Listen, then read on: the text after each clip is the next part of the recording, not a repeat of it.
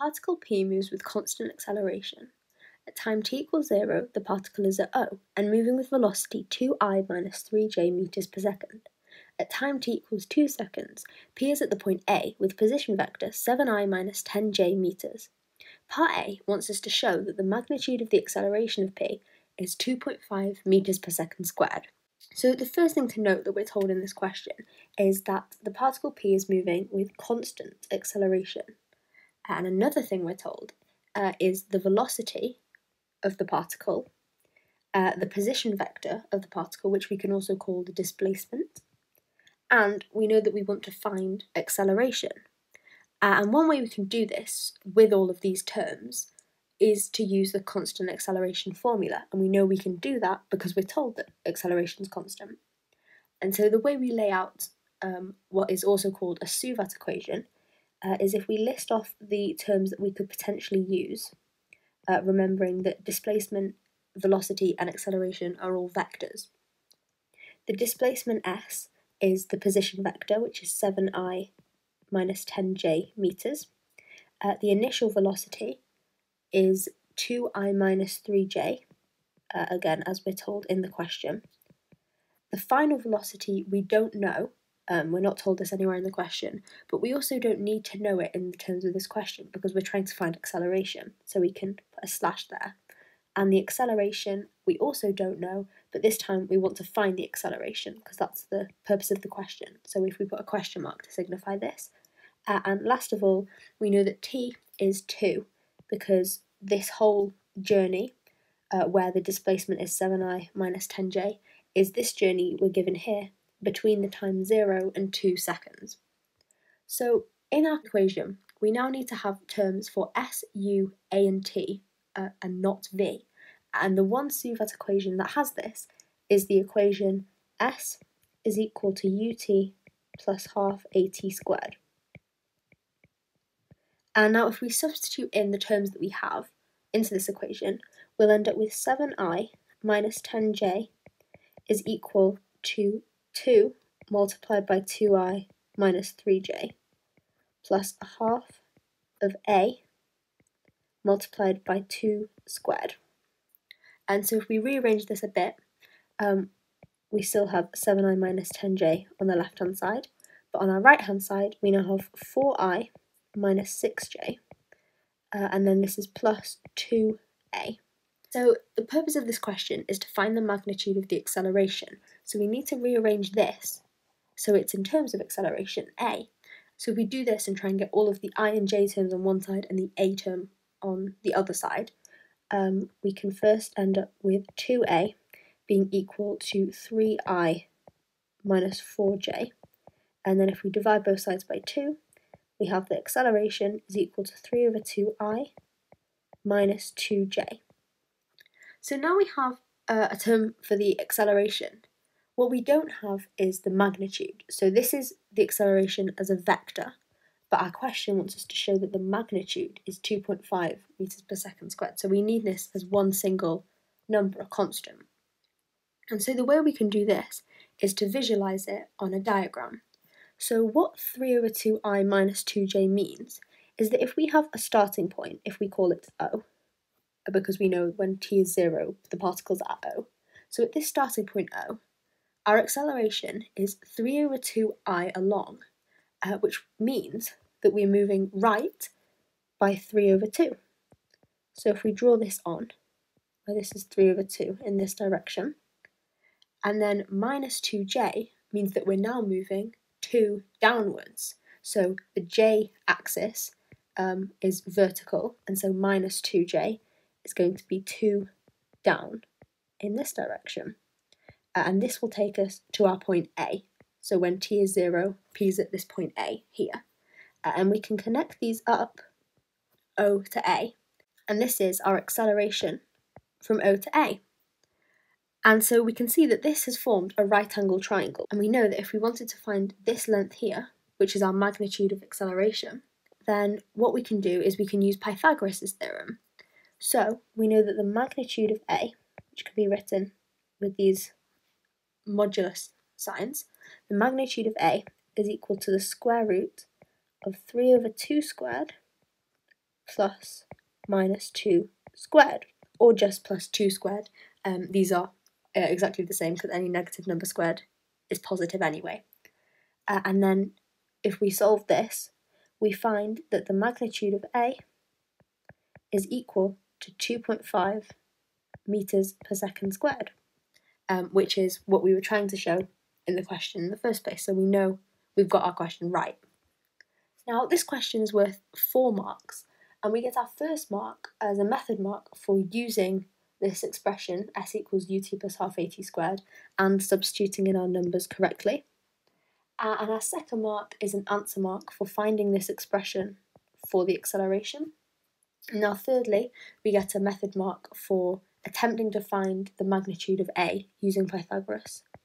And our last mark is an answer mark for ending up with 2.5 meters per second squared. At the instant when P leaves the point A, the acceleration of P changes, so that P now moves with constant acceleration 4I plus 8.8j meters per second squared. At the instant when P reaches the point B, the direction of motion of P is northeast, and part B wants us to find the time it takes for P to travel from A to B. Now, unfortunately with this question, we can't quite do what we did in part A, where we constructed one Suvat equation, and that was enough to find our answer, the acceleration in that case. But we can't do that here for the reason that we just don't have enough information. We've been given the acceleration between A and B, and we know that the direction of motion is northeast, but this isn't enough to construct a Suvat equation and solve it. So we need to find more information. And the first way we can do this is using the fact that before the particle P travelled to B, it came from point O. So it went from O to A to B. And if we were to draw this on a diagram, where this is the point O, this is A, and this is B, we just kind of assume they travelled in this straight line, we know that at the point O, particle P was travelling with an initial velocity, if we call that u1, and therefore when it got to A, there was a final velocity, v1, and we kind of incorporated that in our Suvat equation for part A. And we can say that the same must be true between A and B. It must leave A with some initial velocity u2, and it must have got to B with a final velocity, if we call that v2. And we can see, looking at this diagram, that above A we have two velocities. We have the final velocity between O and A, and the initial velocity between A and B. And since these are both velocities at the point A, happening at the same time, these velocities must be equal. So the initial velocity between A and B has to be equal to the final velocity between O and A. And we can use that to construct an equation and find the final velocity between O and A, and then incorporate that into an equation between A and B. So if we write out that from O to A, if we do a Suvat equation, we know that first of all, the displacement from O to A is 7I minus 10j, we're told this in the question, and the initial velocity is 2I minus 3j, again, we've been given this information. The final velocity v is what we're trying to find, because we know it's the same as the initial velocity between A and B. The acceleration we also found in part A, and as a vector, it's 3 over 2I minus 2j. And the time, because we know we're between O and A, and we know this is between time 0 and 2 seconds, we know that the time must be 2 seconds. Now, with all this information, we actually can pick 4 of the 5 constant acceleration formula, any of the ones with v in them, because v is the one thing we need to be in this equation, because that's what we're trying to find. But any of the other 4 we can use, because we have so much information. So if we were to just pick one, because they should all give the same answer, if we were to pick v equals u plus at, and substitute in the values, we know that v is equal to 2I minus 3j plus 2, the time, times by 3 over 2I minus 2j. And so if we expand out these brackets, firstly on the far right, we have the velocity is equal to 2I minus 3j plus 3I minus 4j. And so if we add the I terms and the j terms together separately, we have a final equation that the velocity between O and A, the final velocity, is equal to 5I minus 7j. And therefore we know that this is also the initial velocity between A and B. And we can use that now in an equation for A and B. So if we now have enough information to consider between A and B, as opposed to O and A, the first thing we want to do before we construct a Suvat equation, just to get more information about between A and B, is think about the fact that we were told that the direction of motion of P is northeast. And if we were to draw that on a diagram, where this is north and this is east, we know that if we label these as north and east, that northeast, if it's exactly northeast, must be exactly in the middle of these. And therefore, if it's exactly in the middle of these, and this is a 90-degree angle, then it must have an angle of 45 degrees, kind of above east. And if we think of this as a vector, because we know that if the direction of motion of P is northeast, that this is kind of the direction of the velocity. So if we think of this as velocity, for this angle here to be exactly 45 degrees, we must have to go along kind of east the same amount that we go up north. So if we're considering this as a vector, the I component, because this is kind of the I axis, must be the same as the j component. So if we write this information down, that the I component has to be equal to the j component, and this is of the velocity between A and B, we know that although we don't know the velocity between A and B, we can use this information in a Suvat equation, because we know that the I component must be equal to the j component. So if we were to now construct a Suvat equation, kind of bearing this in mind, so we know that the displacement between A and B, we've not been told anywhere in the question, we haven't worked it out, so we don't know this displacement.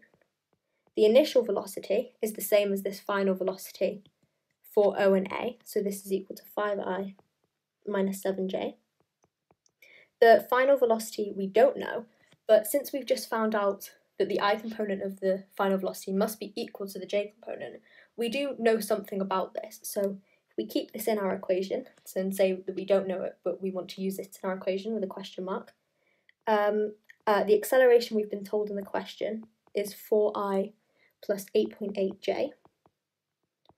And last of all, the time we don't know, but that's what the question's asking us to find. So we definitely need to keep this in our equation, because that should be our kind of final result. So the one equation that has all of these terms but s, the displacement, in, is the equation v equals u plus at.